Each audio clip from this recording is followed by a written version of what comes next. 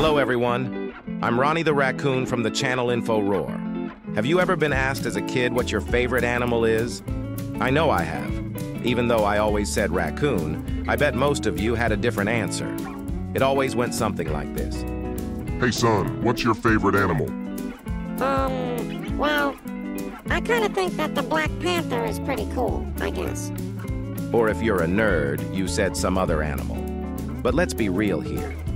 Everyone wants to pick the Black Panther. It's just so cool looking with all its edgy blackness. Now what if I tell you that all your life you've been living a lie? That the badass Black Panther is not even real? Would you believe me?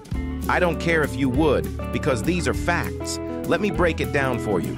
So the Black Panther is not actually a specific species of animal.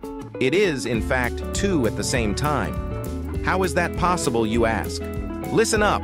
There's this thing called melanism. That's when an animal has an increased amount of the dark pigment melanin in their skin, hair, feathers, and so on, giving them a dark appearance.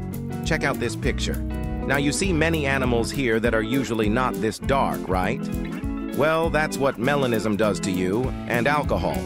Don't drink, kids. Back to the panther. So what does this all have to do with him? Well, the Black Panther is actually a presence of melanism in either a leopard or a jaguar.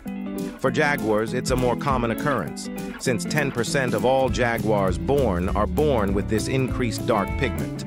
For leopards, it's a true rare occasion, and only 6 to 8% of them are born with this unique color.